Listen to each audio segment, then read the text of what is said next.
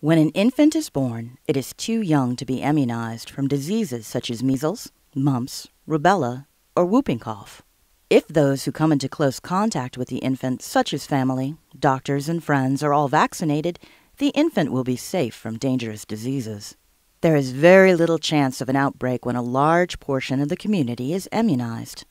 This is known as herd immunity. This herd immunity protects those with weaker immunity, even if a close family member was never vaccinated. But notice what happens when a few more people choose not to immunize their children.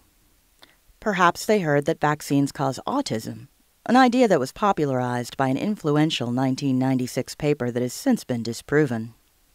When less people are immunized, widespread outbreaks can occur.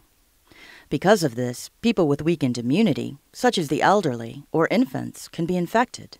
Even if an infant's mother ensures that she herself is immunized, the infant, who is still too young to be vaccinated, is susceptible to dangerous diseases when others in the community choose not to vaccinate.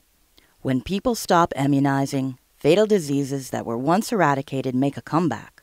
In order for herd immunity to be effective, approximately 95% of the population must be vaccinated. Choosing not to immunize is a decision that affects those around you. That is why it is important to ensure that you and your family members are immunized.